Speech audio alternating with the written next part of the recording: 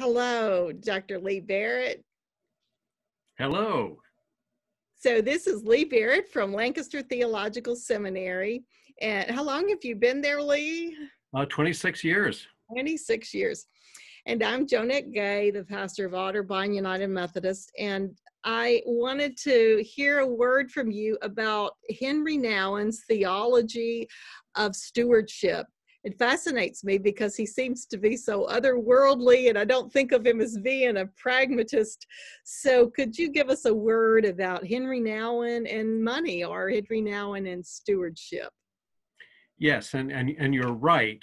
It was very shocking that Henry Nouwen, who was a major practitioner and theoretician of spirituality from the 70s, the 80s, and 90s, Roman Catholic priest, popular with both Protestants and Catholics, who is known for his otherworldliness and his holiness. I was a student of his. He insisted on living in the dorms with his students because he thought that anybody engaged in any kind of ministry should share the life of the people to whom he was ministering. So he shared our communal bathroom, and on Saturday mornings, after a hard night of partying, Friday night, we'd get up, go to the bathroom, and there would be Henry brushing his teeth, and all the rest of us would just leave and say, we can't take this much sanctity this early in the morning before we've had coffee, because he was just radiating goodness. He probably could not fill out his income tax reforms because he was so oblivious to everything economic. He made a lot of money on his books and lectures on spirituality, but he gave it all away, and he never knew what was in his bank account. So it was an anomaly that he would write a book and teach and give lectures on the spirituality of stewardship. And he was troubled by the fact that that was one of the practices of the church, raising money for the church, that most folks seem to be very shy about and even frightened of. And he always wondered why that was, why stewardship and asking people for money if you're on the soliciting side, or giving money if you're on the donor side, why that was such a forbidden topic and was so troubling for people. So his diagnosis was that people shy away from either the asking or the giving in a stewardship campaign because they're afraid. And the next step in his reflection was, well, what is it that people are afraid of in regard to stewardship? And his answer was, they're afraid of admitting their vulnerability on both sides. If you're on the asking side, if you're a part of a stewardship campaign and you're one of the solicitors, you're afraid that you'll be rebuffed, that people will look at you and say, oh, this is just like a Jehovah's Witness who's trying to get their hands in my pocket, and they are being nice to me just because they feel obligated to do so in order to put me off guard and get money from me. So people are afraid that that's what the other is thinking, and that if you show up with asking for a pledge to the congregation, that people won't like you, that they'll be suspicious of you, and even worse, that if they don't pledge enough, that means that they don't value you or your congregation's mission and vision. So people are afraid of being devalued, being regarded with suspicion and animosity, and therefore they're reluctant to ask. Maybe afraid of rejection? Yeah. And the rejection is, if I'm rejected, that must mean there's something wrong with me, I have no value, or there's something wrong with my congregation or my congregation's mission.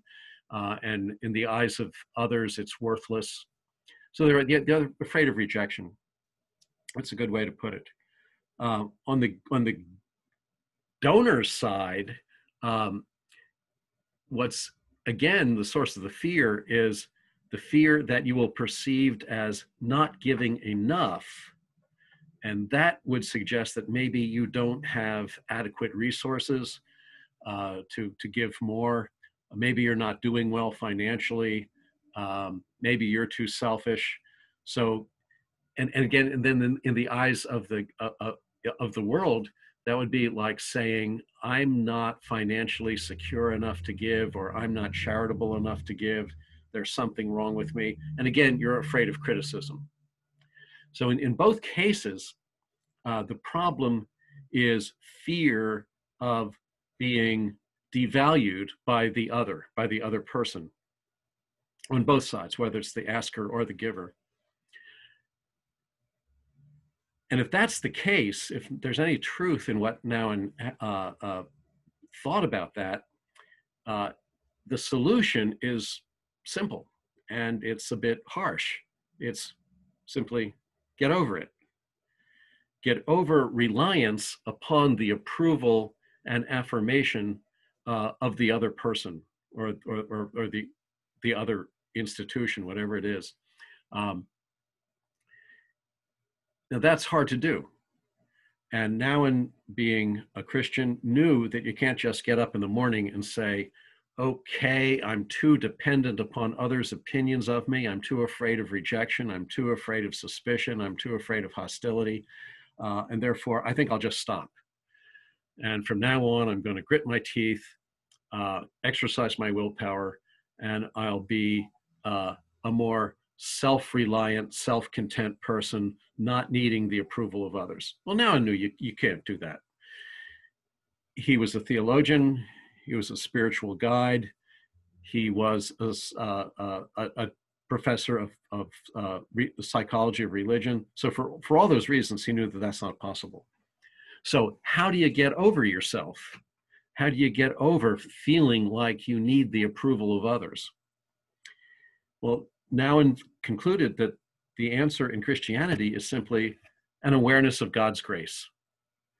That if we knew and felt that God approves of us, that God values us, that God confers worth on us, that God loves us, and that that is unconditional and eternal, then we wouldn't so desperately need other people's opinions, other people's valuation.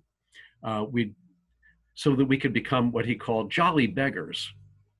We could not go up to another congregant if we were on the stewardship team and say to ourselves, I really don't need this person to like me. I don't need this person to value me because I know God already does. And that's all I really need.